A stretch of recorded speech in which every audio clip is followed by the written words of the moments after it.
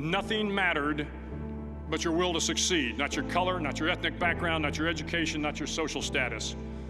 If you want to change the world, measure a person by the size of their heart, not by the size of their flippers.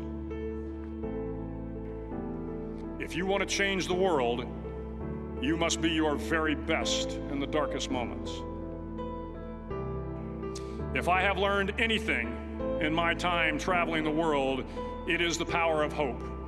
The power of one person, a Washington, a Lincoln, King, Mandela, and even a young girl from Pakistan, Malala. One person can change the world by giving people hope. During the land warfare phase of training, the students are flown out to San Clemente Island, which lies off the coast of San Diego. The waters off San Clemente are a breeding ground for the great white sharks. To pass SEAL training, there are a series of long swims that must be completed. One is the night swim. Before the swim, the instructors joyfully brief the students on all the species of sharks that inhabit the waters off San Clemente. They assure you, however, that no student has ever been eaten by a shark, at least not that they can remember.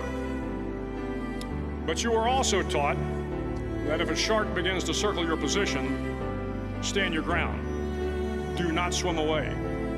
Do not act afraid.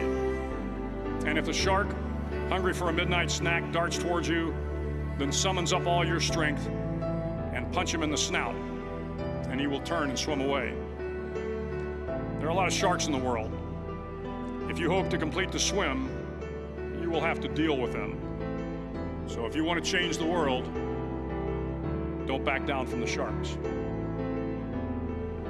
Several times a week, the instructors would line up the class and do a uniform inspection.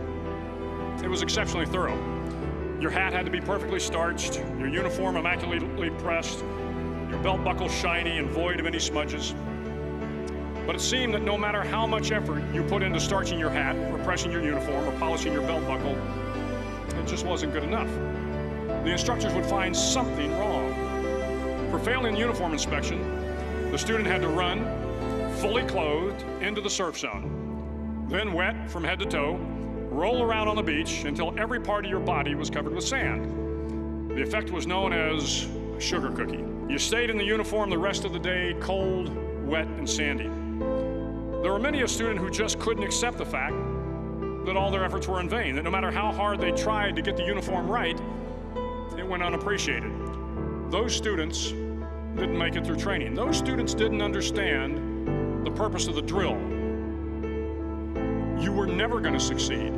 You were never going to have a perfect uniform. The instructors weren't going to allow it. Sometimes, no matter how well you prepare or how well you perform, you still end up as a sugar cookie. It's just the way life is sometimes. If you want to change the world, get over being a sugar cookie and keep moving forward. If you want to change the world, sometimes you have to slide down the obstacles head first.